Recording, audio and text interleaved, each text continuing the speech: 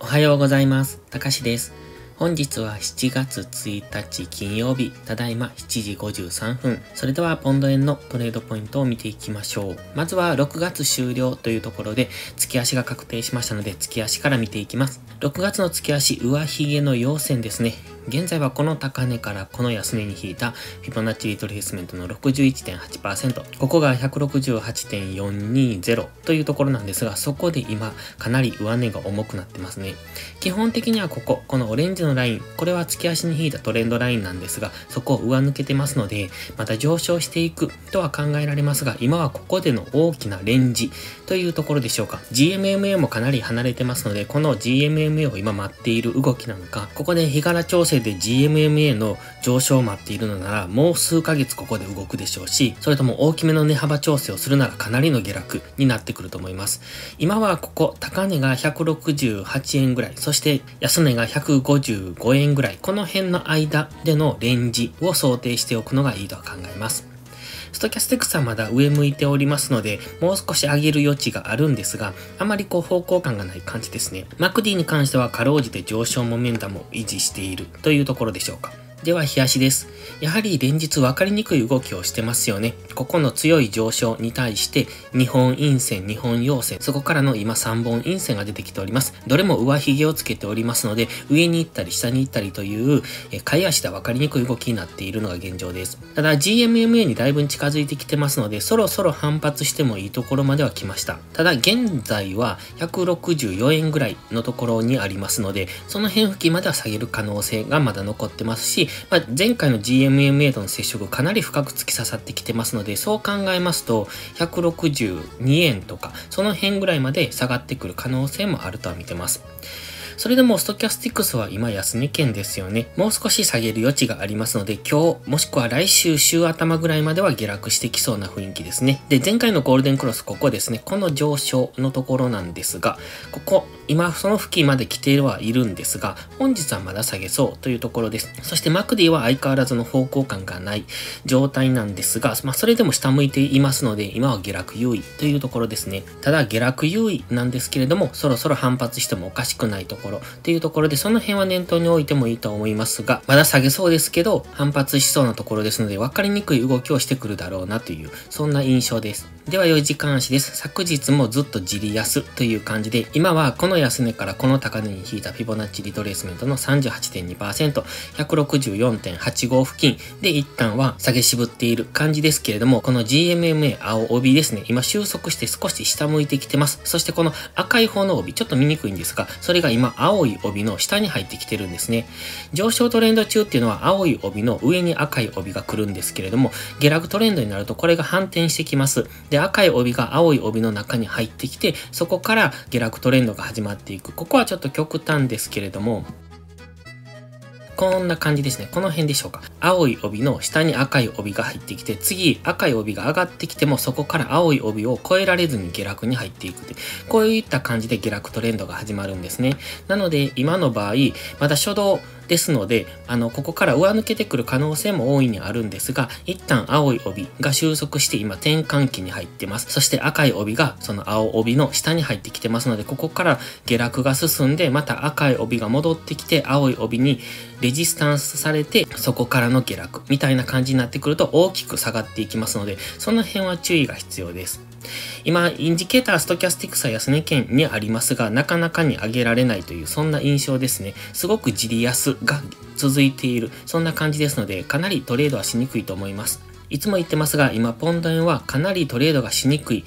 通貨ペアだと思ってますので、あえてポンド円でトレードする必要はないと思ってます。現在の1時間足の目線切り替えポイントはこの紫のラインです。ここまでが一旦のターゲットと考えてますので、もう少しですね、164.5 ぐらい、この辺までもう少し下げてきたところでどうなるかっていうところが今日のポイントかなと。ただ本日金曜日ですし、7月の始まりというところで分かりにくい動きをするかなと。今までも分かりにくい動きをしてたんですが、6月から7月に変わったことでトレンドが変わる可能性があります。今、6月のトレンドっていうのがこの辺です。この辺からのずっと上昇で戻されて上がってというこういうレンジ、結局はレンジなんですけれども、陽線ではあるんですね。この辺が今実体で残っている部分。で、ここが今上髭になっている部分。今その前が長い下髭の陰線になってますので、かなり大きなレンジに今なってるんですね。ですので、7月のトレンドがもし逆転するのであれば、ここから大きく下落する可能性もありますので、その辺は注意ですね。今のところ4月が陽線、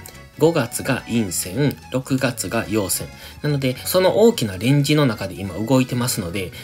次7月が陰線になってくると、ここからは一旦上を目指す可能性はありますけれども、そこから大きく下落していくという、そんな月になりかねません。去年の年末ぐらいがそのような動きをしてたと思うんです。10月、11月、12月ぐらいが、そういった大きな動きをしてましたので、それと似た動きになる可能性も考えておきたいので、そうなると、ここで大きな月足単位でのレンジになってきますので、7月は大きな下落っていうことも考えられるので、それは念頭に置いておいた方がいいかもしれませんね。では、一時間足です。今のところずっとジリ安が続いてますね。すごく上とか下に髭を出した分かりにくい、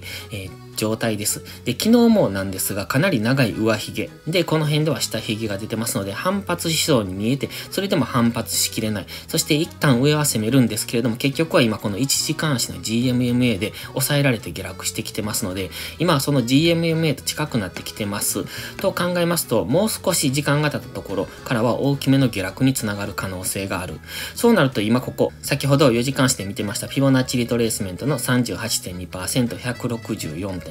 というラインですが、昨日はそこで止められているんですが、今日はここを下抜ける可能性も出てきますので、そうなるとここ、紫のラインですね、164.482 というところを目指して下落する。そしてここでは反発は一旦起こると思いますが、その反発がどの程度強いかっていうところですね。ここで強く反発できないとさらに下落していくとは考えますし、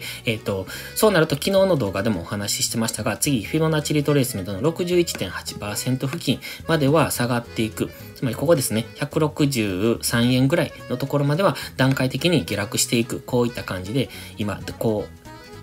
んなイメージですよね。段階的に下がっていく。で、ここは青いゾーンがありますので、この辺はまた反発してきやすいところにはなってきますが、最終的にはもっと下160円ぐらいですね。この髭先ぐらいのところまでは下げてくると思ってますので、今ここ、紫のラインを死守できるかどうかっていうところは大きいと考えてます。ですので本日は、一旦はこの紫のラインを目指してくるでしょうけれども、そこを下抜けるかどうかっていうところですね。で、昨日もここまで下げてくるかなと思ったんですが、かなり値動きが荒いというか分かりにくいというか、行ったり来たりをしてますので、なかなか到達してくれないんですが、一旦はここまで下げてきてほしいところ。ここでは短期的に逆張りのロングを取っていくのはありだとは思いますけれども、下抜ける可能性も大いにありますので、その辺は注意が必要と見ております。今日は金曜日ですので、様子見でもいいのかなと思っております。特にポンド円に関してはやはり分かりにくいなとは感じますので、別の通貨ペアを見ていく方がトレードはしやすいと思いますし、金曜日でトレードするのであれば他の通貨ペアで、ユーロドルとかドル円とかその辺で見ていく方がトレードはしやすく、嫌な気分で週末を迎えなくて済むと思いますので、今ポンド円では分かりにくい動き、かなり上髭下髭を出してますので、そこでトレードをするとただ単に疲弊しますので、そんな通貨ペアでトレードするよりはもう少し分かりやすい通貨ペアの分かりやすいポイントを探してトレードしていく方がいいと思ってますので、あえて金曜日ですのでトレードする必要はないとは思いますけれども、トレードするなら別の通貨ペアをやるのがいいとは考えますので、その辺を考えてトレードしてもいいんじゃないでしょうか。それでは本日はここまでです。今日も最後までご視聴ありがとうございました。たかしでした。バイバイ。